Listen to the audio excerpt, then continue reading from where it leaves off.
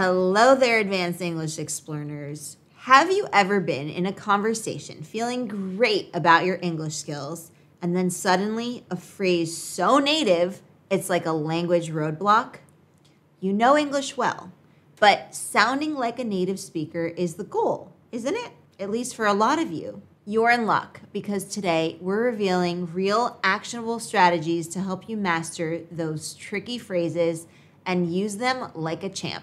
But remember, the perfect place to practice these strategies, and practice makes progress, as I always say, is in our Explearning Academy. We host live workshops every week, perfect for boosting your English communication skills and decreasing your anxiety. So, that being said, let's dive right in.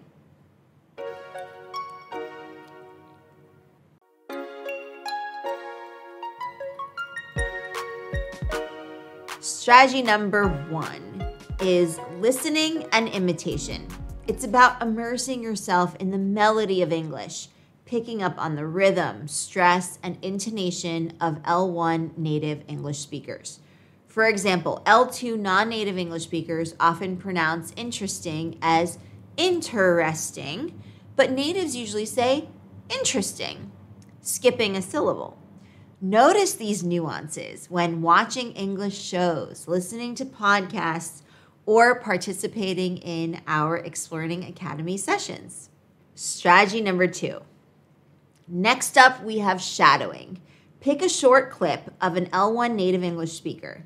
Listen and try to repeat or shadow their words immediately, keeping their rhythm and tone. An iconic example is Joey from Friends when he says, "How you doing? How you doing?"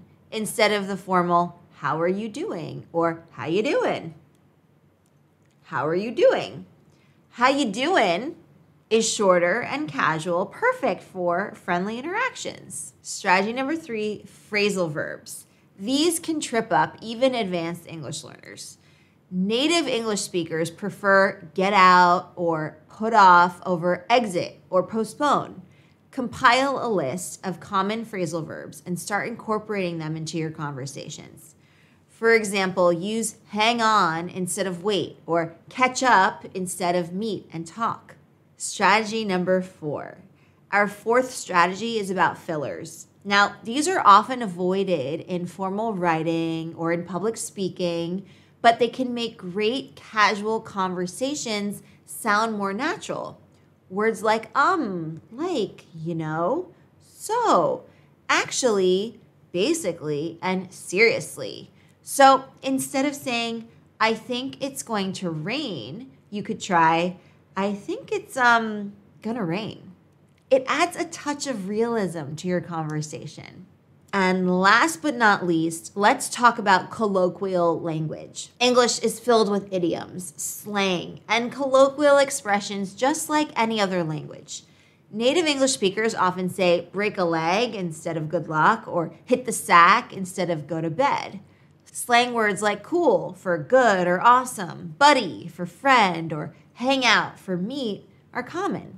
So start adding these to your English vocabulary. So there you have it, 5 solid strategies to sound more like an L1 native English speaker. Remember, practice makes progress, and sometimes practice makes perfect, and there's no better place to practice than our Explearning Academy. So here you're gonna get countless of opportunities to practice your English communication skills, helping you to sound more fluent and confident. And so what are you waiting for? Start sounding more like an L1 native English speaker.